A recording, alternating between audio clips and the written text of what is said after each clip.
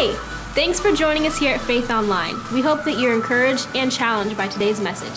And if you'd like to learn more about who we are as a church and how you can stay connected, head over to faithishere.org right after this video. Oh, welcome this morning. So good to have everybody here today. And what a sweet, sweet spirit in the house this morning. Take your Bibles out, turn to John chapter 5. John chapter 5. Missed you all last week. I had a chance to preach at our Monks Corner campus. We had a great time up there. I understand Pastor Strickland did a wonderful job bringing the word to you last week. Always does. And just heard great, great reports. Book of John. John's an incredible book, one of the Gospels. One of the thoughts of John, he's trying to set out to prove that Jesus Christ is the Son of God. And so the whole thought leads to that of his writing. There's 4 Gospels, and that's kind of the intent of him. He's the Son of God. And he's going to use this imagery of water. And he starts out in chapter 2. Now, right away, out of the gate, you're going to find out that Jesus Christ is greater than. And so in chapter 2, he goes to a wedding feast. And at the wedding feast, they run out of wine. And so what Jesus does is he takes these ceremonial jars of water that are used to clean the feet, all about ceremony, all about cleanliness, all about those things that are going on. And he takes it and he turns it into wine. And what Jesus Christ is saying is, I am greater than all of your ceremonies. I'm greater than all your religion. I'm greater than all your feast. The greater one has come. And there's an interesting statement in John chapter 2. It's that the host of the house said, he has saved the best wine till last. How many know Jesus Christ is always the best wine? John chapter 4, you have this other imagery of water. And so he goes by a well, and he meets a lady by Sychar in Samaria, and they go to a well, and the well is Jacob's well. And the lady is there, and they're sharing together. And so this woman's there, and he says, give me a drink of water. And Jesus Christ says, and she makes a statement. She says, the well we're at is Jacob's well. This is the well that Jacob drank from. This is holy water. This is a very revered site. It's a very special place. This is Jacob's well. And she says, are you greater than our father Jacob? And he says, if you knew the water I had to give you, you would never, ever thirst again. And indeed, Jesus Christ is greater than Jacob. Incredible imagery once again that John's building up to. Now we get to John chapter 5, and John is going to demonstrate that Jesus Christ is greater than the healing waters of Bethesda. There were some pools there, and they believed healing took place there, but Jesus Christ is going to emphatically prove he is the healer. He's greater than Bethesda. Let's stand together and look at God's word together. John chapter 5 and verse number 1. Sometime later, Jesus went up to Jerusalem for the feast of the Jews. Now there is in Jerusalem, near the sheep gate, a pool, which in Aramaic is called Bethesda, and which is surrounded by 5 covered colonnades. Here a great number of disabled people used to lie, the blind, the lame, the paralyzed. One who was there had been invalid for 38 years. When Jesus saw him lying there and learned that he had been in this condition for a long time, he asked him, do you want to get well? Sir, the invalid replied, I have no one to help me into the pool. And when the water is stirred, while I'm trying to get in, someone else goes in ahead of me. Then Jesus said to him, get up, pick up your mat, and walk. At once the man was cured. He picked up his mat, and he walked. Let's pray. Father, we love you so much. We thank you, Lord Jesus, that you have come, that the healer has come. We thank you, God, that you are greater than, and you can do anything exceedingly abundantly above we could ever ask or think or imagine, that you are the great almighty Son of God, and we love you so much. And we thank you that you're here this morning, and I pray, God, that you'll minister to special needs here today, and anyone who is sick, that before this service ends, they will find the healer for their physical needs, for our emotional needs, for our spiritual needs, whatever it is, you're the divine healer, and we thank you. And we give you praise and glory for what you're going to do. In Jesus' mighty name we ask it. Amen and amen. Turn to someone, tell them to go for the gold, and then you may be seated. Jesus comes to Jerusalem, and the Bible says it's feast time. And John doesn't tell us which feast it is. There's three pilgrimage feasts they had to return to Jerusalem for, and so all the Jews are coming back in, but it doesn't tell us which feast they're coming back for, one of those three feasts. And the Bible says he goes by way of the sheep gate. Very interesting right off the bat.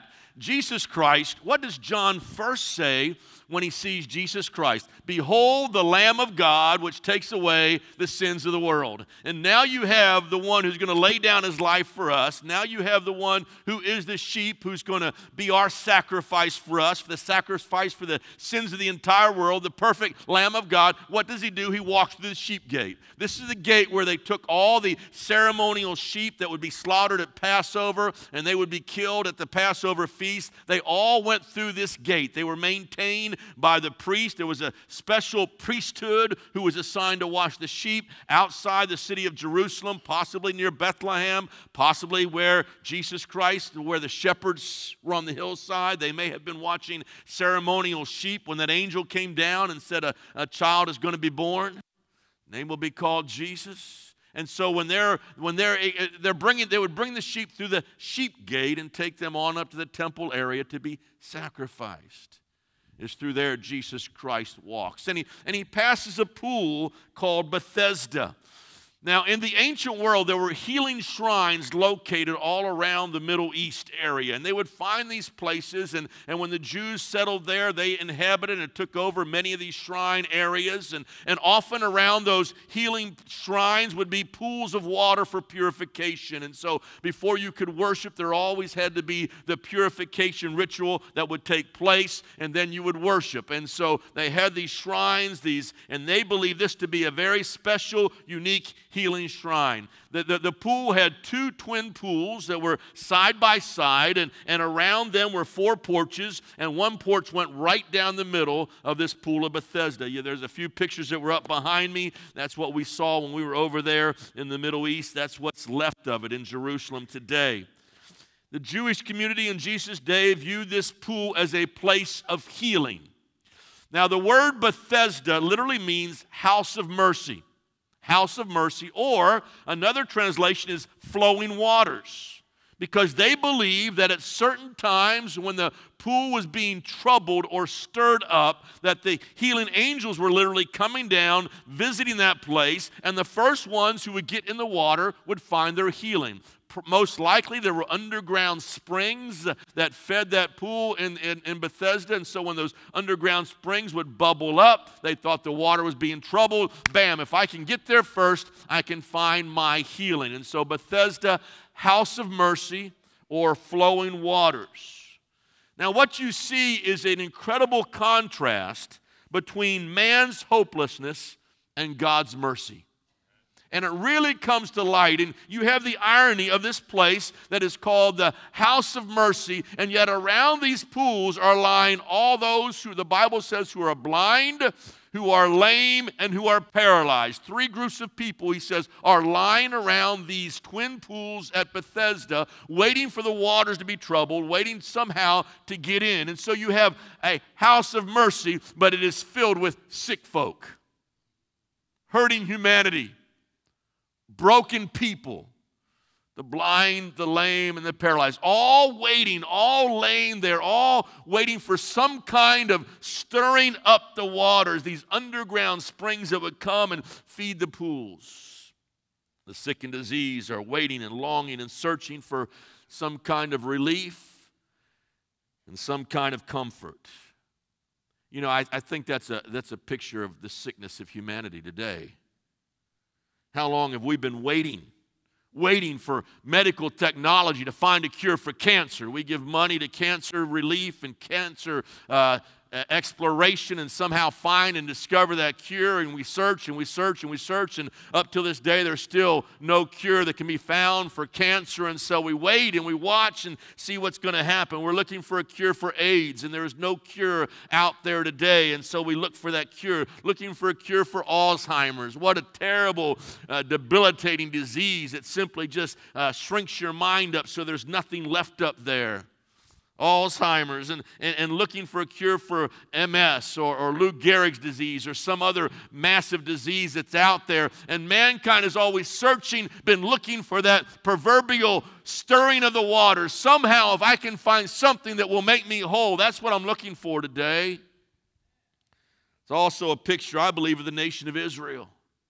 Israel now is under Roman domination. Rome is in control. There are soldiers walking up and down their streets. They are conscripted to carry the loads of the soldiers as they would walk by, and they could beat them at a moment's notice under a whim. They were under the oppression. There were heavy taxation. Sometimes some say up to 80 to 90% of everything they brought in was taxed for the Roman soldiers and Roman building projects. They're waiting for the promise. Turn, if you would, to Isaiah chapter 35.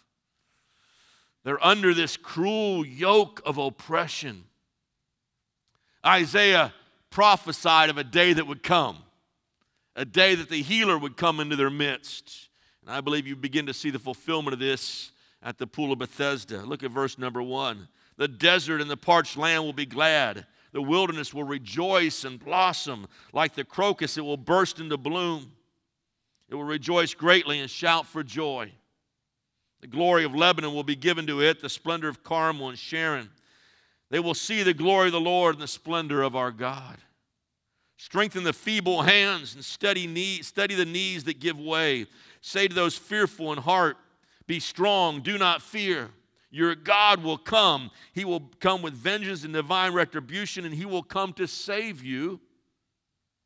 Then will the eyes of the blind be opened, and the ears of the deaf unstopped, and the lame will leap like the deer, and the mute tongue will shout for joy. Waters will gush forth in the wilderness and streams in the desert. The burning sand will become a pool, a thirsty ground, bubbling springs in the haunts where jackals once lay. Grass and reeds and papyrus will grow. Look at verse 10 if you would. And the ransom of the Lord will return. They will enter Zion with singing. Everlasting joy will crown their heads. Gladness and joy will overtake them. And sorrow and sighing will flee away. Listen, Jesus Christ is the fulfillment of this prophecy. The healer had come. No longer do they have to depend on a pool to bubble up. Now the bubbling waters has come in the person of the Lord Jesus Christ. Now springs in the desert have come to fruition because the Messiah has come. Salvation has come. The healer has come. I think it also is a picture of the hopelessness of our generation. Broken families, torn up by divorce, torn by heartache. Prodigal sons and daughters, an addicted society, incredible poverty all around, miserable, lonely, hurting people. Just like Jesus' day, multitudes pass by the sheep gate, and they keep flying by there, and they go right by that gate, and they go about their own business, and no one stops, and no one cares, and we see the pictures, and we think, my, how sad this must be, but we just keep right on flying by about our business every day. But into Bethesda, into that house of mercy, Jesus Christ walks in. And his eyes fall immediately to a man, the Bible says, who has been lame for 38 years. Lame. Unable to move, unable to walk. 38 years he's been in that condition. Probably of all those who are around the pool, he had been brought there the longest. 38 years he was there. Unable to move. Not only a prisoner of messed up legs, but a prisoner of despair. What chance did he ever have of being made whole, of being ever made well again? And yet day after day they brought them there in hopes that somehow the waters would be stirred, that there would be that magic solution, magic cure to all his problems. And then Jesus Christ looks at him and he asks him a question. As we hear this question, we think this just doesn't make any sense. And the question went like this: do you want to get well? Don't you see I'm here? Why are they carrying me here day after day after day if I didn't want to get well? Seems on the surface a very superfluous question. Do you really want to be well? It seems unnecessary. Why was he brought to this pool every single day? But listen to me. He had been in that sad condition for so long, his will and his hope were as paralyzed as his legs. Given up all hope, will was gone, despair had set in, going through the motions again and again and again, day after day after day, never seeing any change and never believing any change was about to come or happen. All hope was gone.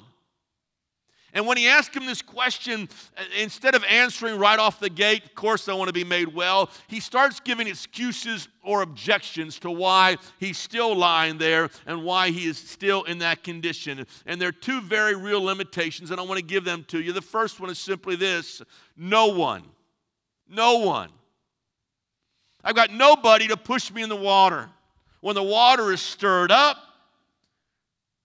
no one, I'm the last one in. No one's there. His physical limitation is made worse by the isolation he feels. I have absolutely nobody who cares about me. I've been here for so long. You know, it's terrible to suffer. It's even worse to suffer all alone. And that's exactly where he finds himself. And I kind of look at this man, and I believe maybe in the early days, his family would bring him and lay him by the pool, and I imagine his mama sat by him and watched him and took care of him and fed him and brought the food and did what she needed to do to take care of her son, but she probably has passed on and is no longer around anymore, and she's gone. I imagine there might have been some brothers and sisters who carried on the ritual of bringing him every day beside the pool, but they had things to do and they had a life to lead and they had their own family and their own kids, and they couldn't sit by the pool all day long just waiting for a troubling of the waters to take place. And so they would come and they would drop him off in the morning and probably pick him up late at night and drag him back home. No one's left. The only people that he ever associates with are all the other infirmed and the weak and the lame and the blind who are gathered all around the pool. But for all intents and purposes, there's nobody there that will help him. But now he's given up all hope. The chance of getting in the waters had left. No one really cares about me anymore. Don't you love it when the lights do that? Listen, if there's anybody that knows how to work computers, come see me, please, because we have tried for 8 weeks to figure out how to stop it at, what time is it today? 9:46. Okay, every day, every Sunday, 9:46, bam, off it goes and on it goes. It's not a special effect. It's not designed. It just happens. We just love technology around Faith Assembly of God. I just thought I'd share that with you in case you were wondering what's going on at this church. No one.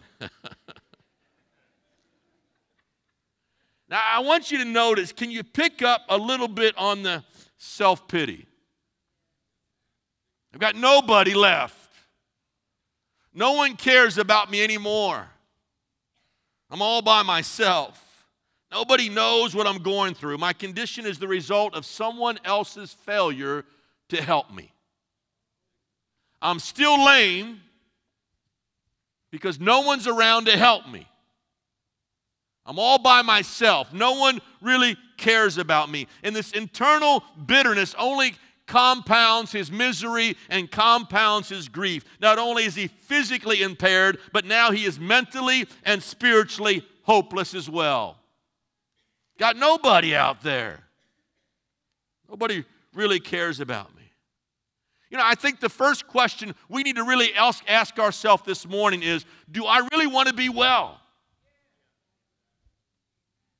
I mean, we can like our sin, we can like our addiction, we can like our infirmity, we can like all the things we're complaining about and grumbling about and hanging on to. We can like our bitterness, and so that bitterness becomes our mat that we lie down on. And we camp there and we stay there and we blame everybody else for our circumstance.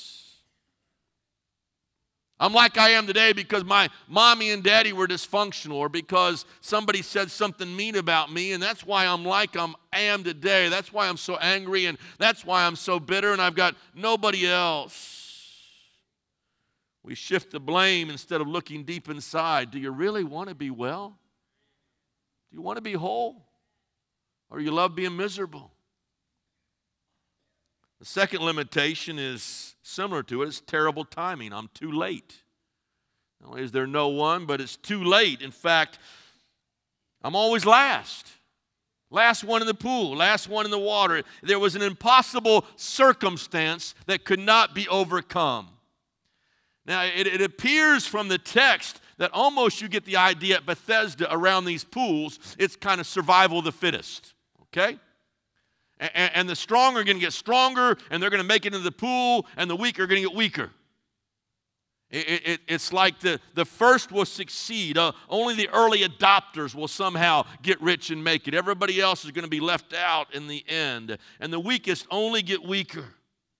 Must have been quite a scene. They're all around the water. The blind, of course, are waiting for someone to lead them into the water and make sure they make it to the right pool and don't land on the concrete. And there's the lame can't move, and so they need someone to push them. And the paralyzed, they're really in trouble. And so no one's moving, and yet there would be a few that could make their way into this water every time it got troubled. And I can imagine some are watching and some are keeping a lookout, and those waters would start to bubble up a little bit, and someone would yell, "Surf's up!" And the mad dash would ensue.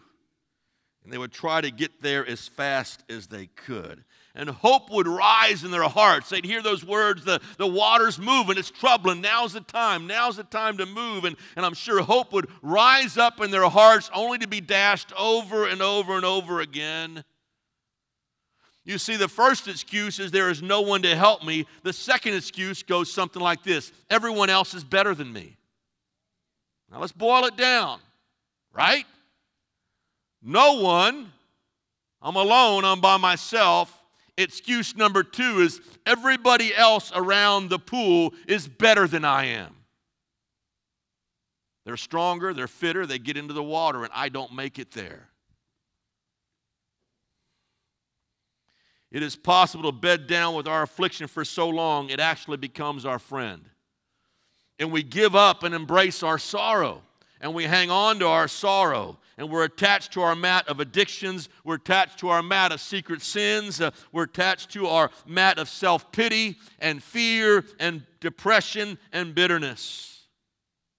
And we become psychological and spiritual invalids. So not only am I crippled physically, I become psychologically crippled as well. We draw inward and we complain and become negative, miserable people. We grumble and we gripe, and we become more and more self-centered. And the real issue is if you were really healed, if you were really made well, you'd have nothing left to complain about. Nothing to talk about. And we've complained about our circumstances and our families and our job and our church for so long, all we know how to do is grumble and complain. And so I ask you again, do you want to be made well? Or do you like it is right now? Sometimes it seems like we prayed for a long period of time, an extended period of time, and nothing seems to happen. I think the most frustrating thing for any child of God is to just pray. Somehow you believe God can do miracles. You believe He is the Son of God. You put your faith in the Lord, but you pray and nothing happens. And you pray the next week and nothing happens. And now you've prayed for a month and nothing's happening. And now you've prayed for 6 months. And now you've prayed for a year and nothing's going on and nothing's happening. And pretty soon we just stop praying altogether. And we don't believe our situation is ever going to change. Can you imagine praying for something 38 years and nothing happens? I want to give you two things, and I want you to jot these down at the bottom of your outlines right there. I want to give you two things that's going to help you in these times of the apparent silence of God. First of all, know you don't know what God is doing behind the scenes. God can be working. God can be moving. God can be arranging situations. God can be putting things in place. God can be working on other men's hearts and women's. God can change the circumstances. God can move the course of men and women. God can be working all the time, but you don't always see in the natural what God is doing. And so it's in those times Faith is the substance of things hoped for, the evidence of things not seen. And so while in the natural you may not see anything happening or taking place, it does not mean that God is not moving. In fact, there is a promise to hang on to. I want you to get this. It says in Romans 8, all things work together for good to those who love the Lord, to those who called according to his purposes. And so we know that even in difficulties, even in trials, even in setbacks, God is still working. All things work together for good. Everybody say all things work together for good. And the second thing I want to remind you of is keep praying in faith, believing. Sometimes a challenge we face of repeated failure or disappointments, and they come along and it occurs and it goes on and on and on, but don't give up believing, because we have another all things promise, and it goes like this: with God, all things are possible. Say all things again. All things. So if it doesn't appear God's not moving, I can trust his promise, all things work together for good. But also I can believe for God to do all things, because with God all things are possible. And so I will keep praying, I will keep believing, I will keep knocking, I will keep seeking, and believe that the answer is going to come. Pray in faith, believing, because all things are possible. Jesus Christ is absolutely the answer for every situation and problem in life. If you look for the right break, you'll be disappointed. If you wait for the perfect timing, if the waters would just move, if things would just line up just at the right place and the right time, if you're waiting for the right circumstance to come or the right break to happen in your life, it will leave you empty. If you're looking to someone else, maybe a new friend's going to solve my problem. Maybe it's going to be a new relationship. Maybe it's going to be a new wife, a new spouse, a new something else. Then I will be happy. That'll make me happy. I just find it in some other person. But you won't find it there. You will always be disappointed. I want to tell you something. Listen to me. Only Jesus can satisfy your soul. Only Jesus can satisfy your soul. Only Jesus Christ can give you a joyful, full, abundant life. You won't find it in this world. You won't find it in anyone else, anything else, any other circumstance. Only Jesus Christ can satisfy. He's the one who can make you whole, body, mind, soul, and spirit. Jesus saith unto him, rise, take up your bed and walk. I love the way Jesus spoke to this guy. He didn't ask him then, hey, tell me how you got in this mess. Tell me what you did. Tell me how you blew it out there. He didn't ask about his disappointments, his past failures, what he did wrong to get him in that situation. He didn't ask him how he got in that predicament. He didn't say you should have known better. I was having an Olympic diving competition yesterday with my 3 grandkids. And we were in the pool, and we're diving in, and I had to go for the gold. I had to go for the highest score possible. Jeannie was the judge, and I was just so afraid she was going to kind of be swayed by the beautiful cuteness of her grandkids. And I'm trying to win the competition, and so I came up with it that I'll do the dead man's dive. The dead man's dive is simply when you go put your hands by your side and you just spring off the board and go head first without using your hands. And it's kind of a cool looking dive. The only trouble is I hit the bottom and I hit my head on the bottom and I busted my nose and blood's pouring out everywhere. And I got a bad score to boot. So I didn't even win the gold. And it was terrible. I was disqualified, DQ'd, out of the pool, out of the water. And he didn't say to this guy, what are you doing, dummy? You shouldn't have been diving head first into the water. That's why you're paralyzed today. He just simply says, do you want to be made well? Do you want to be whole? Do you want to be healed? And then he makes this statement, rise, take up your bed, and walk. And at that point, when that healing word came, he had a choice. He could lie on his bed in self-pity and die alone, Or he could believe the word of God and act on it and rise and be healed in Jesus Christ. Hallelujah. Sometimes it's difficult when you're down and weak to believe God still loves you. I want to tell you, he does. He cares about you, and he's got a healing word for you this morning. And when the years have been hard and wasted, and it seems like time keeps rolling on and on, when sin has left you crippled spiritually and emotionally, when you feel all alone and you're by yourself and no one really cares about you, when you are feeling very helpless in your situation, I want to tell you, this morning, you've heard the word of the Lord. You have heard from God's word, and I wanted to speak to your heart real loud and clear. I want to say to you this morning, rise and be healed. Jesus can come to you in whatever situation you're going through, and you can be made whole in him. You can rise a brand new person in the Lord Jesus Christ today. But first, everybody's got to answer this question: do you want to be whole? Do you want to be well? Do you want to receive God's grace and mercy? Do you want to become a new person in Christ Jesus? Do you want to remain in your sin, remain in your lifestyle, remain in your self-pity? The answer is yes, the Lord's here. Jesus Christ is the healer. He will heal your body. He's able to heal your body. Whatever sickness you may have, Jesus Christ can heal you today.